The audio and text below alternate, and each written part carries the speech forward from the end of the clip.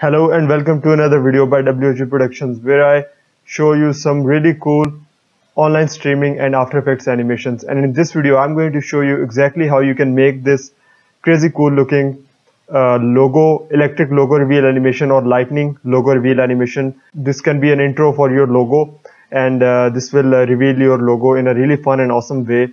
And you can really see this electricity going across the logo and then the logo glowing. So sit back, relax, and stay tuned for till the very end of this video, because I'm going to show you how you can make this. But before that, if you are new to the channel, then please subscribe for more amazing animations. So first of all, we need to jump into Photoshop, and we need to prepare our file for using it in After Effects. So you need to import your logo in Photoshop, and you can just increase the size of this logo. This is the logo. And if you want, then you can also prepare a background, or you can basically just have a solid color, which is like a black color or any color that you like, and you can just drop it beneath your logo, and then you can export this file.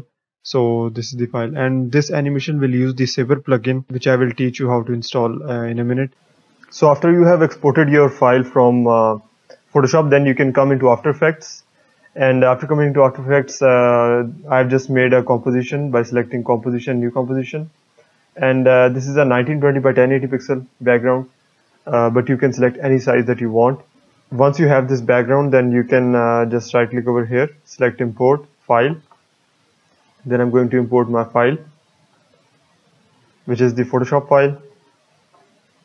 And you need to select composition, retain layer sizes, and just editable layer styles, select OK. So when you double click, then this composition will appear over here. And by the way, this is a 15-second composition, but we're not going to use 15 seconds. We are only going to use around 4 to 5 seconds. So once you will have this, then this will be your logo layer, and this is your background. Your background can be black or any color you like, but I've just created a separate background for this. You don't even need to have a background if you do not want. So in order to apply the SABER plugin on this logo, I'm just going to go ahead and select this logo, select this layer, and select this auto trace. So you need to select this apply to a new layer option, and then you can select OK. And the entire mask will be created for the new layer of this logo. So this is the mask that we need. So you need to right click over here and select new solid, and this can be any color or any name. And for this, I'm just going to go ahead and select my SABER plugin and just drag this on top of this.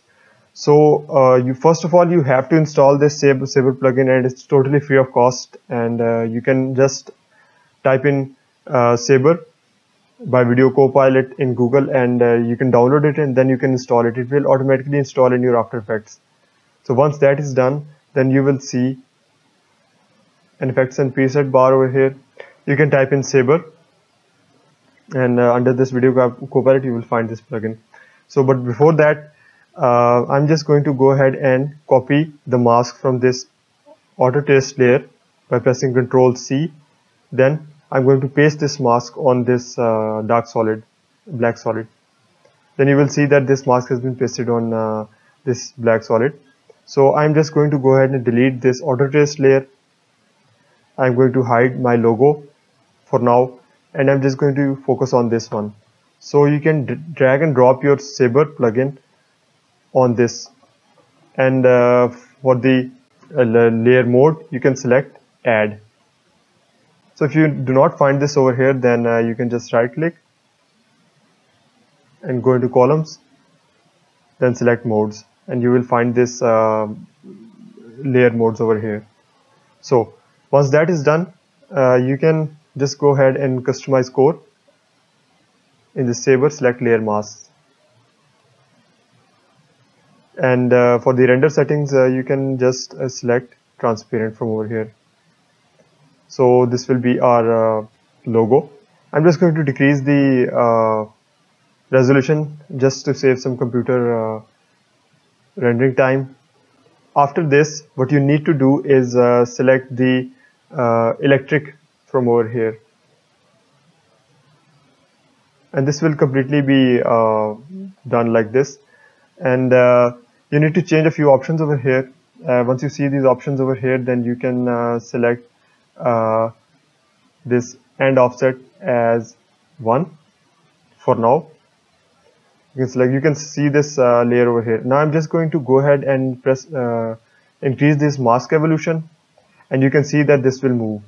So once this is on the top, and I think that I would like to start my animation from over here, and this will go around like this. So you can see that I don't know whether your logo is like this or it will be something different. So you can just go ahead and adjust this mask evolution. But for this, I think 71 is good on the top. And then I'm just going to hit this end offset as 0. Then I'm going to click this stopwatch button over here at 0 seconds. Then I'm going to go at 2 seconds, and I'm going to change this end offset to 100. So this will complete my animation. And once you see, this will render out, and you can see that this is going to animate it like this. So if you need to see your keyframes, then you need to press U on this, and I can see my keyframes over here. And now for the next part. For this next part, I'm just going to go ahead and select my logo layer, unhide my logo layer. Then I'm going to select Venetian blinds from this. Try Venetian, and these will be the Venetian blinds. I'm going to drag this on top of my logo, and you can see that this will animate like this. So I think these lines are good enough, but if you need, you can select 45 degrees, and this will be okay. I'm just going to go ahead and view my keyframes.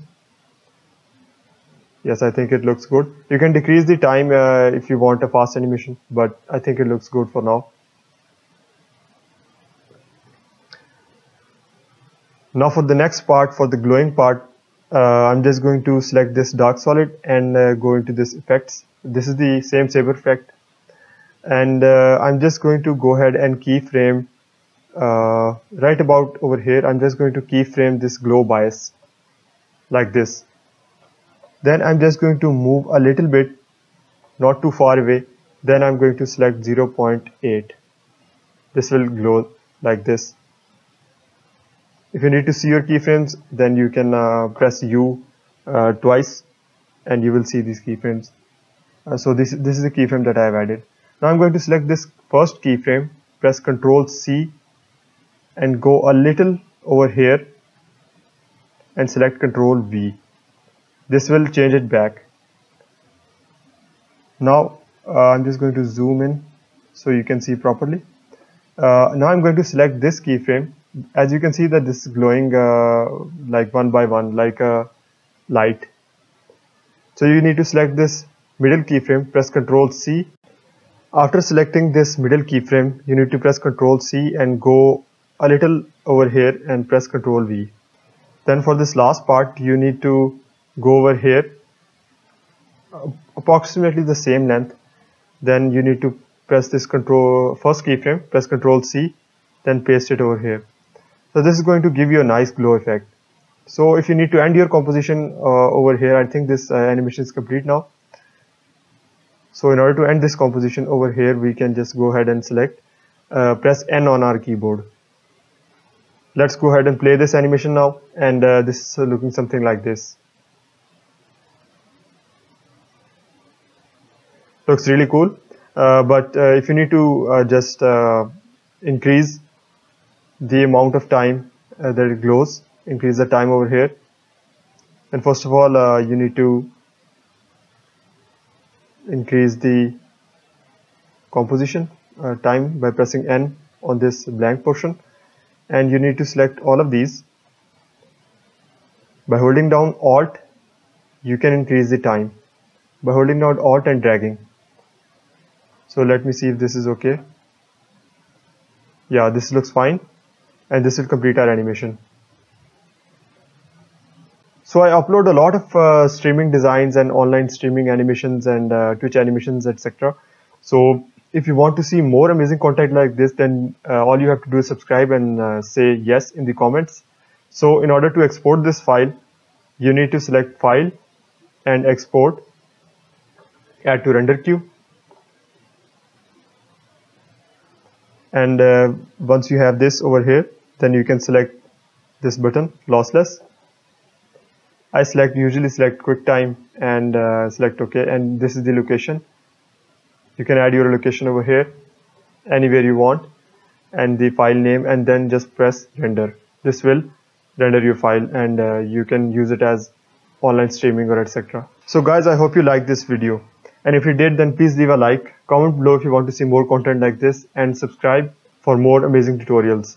And I'll see you guys in the next video. So thanks so much for watching.